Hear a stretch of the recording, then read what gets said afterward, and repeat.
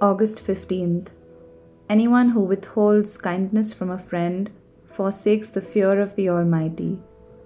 Job 6:14. The fruit of the Spirit is kindness. The word that Paul uses for kindness in his list of the fruit of the Spirit means one's disposition to furnish what is useful or profitable for others. It refers to a grace which pervades the whole nature, a softness and tenderness of heart which seeks the other's benefit.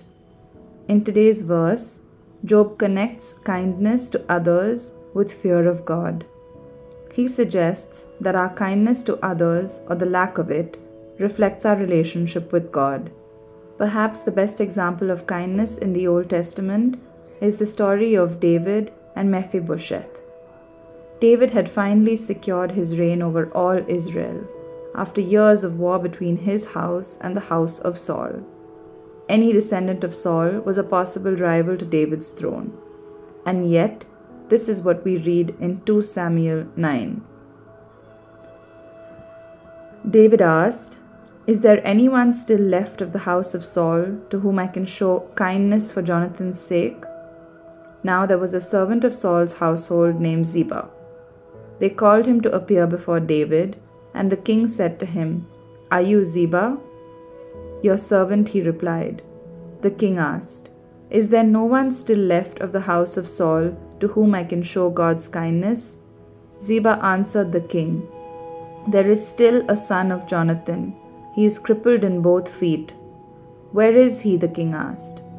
David had no reason to be kind to a grandson of Saul and every reason to treat him as a threat. But he chose to be kind to Mephibosheth. He gave him everything that had belonged to Saul, including land and servants, and he welcomed him to live in Jerusalem and eat at the king's table. I believe there were two reasons for this. First, on account of David's friendship with Jonathan, Saul's son, and Mephibosheth's father. Second, because David knew God's heart was one of kindness. No wonder God referred to David as a man after his own heart. David's actions demonstrate the fruit of kindness, which is a quality of the heart that desires and seeks the benefit of others. Today's prayer.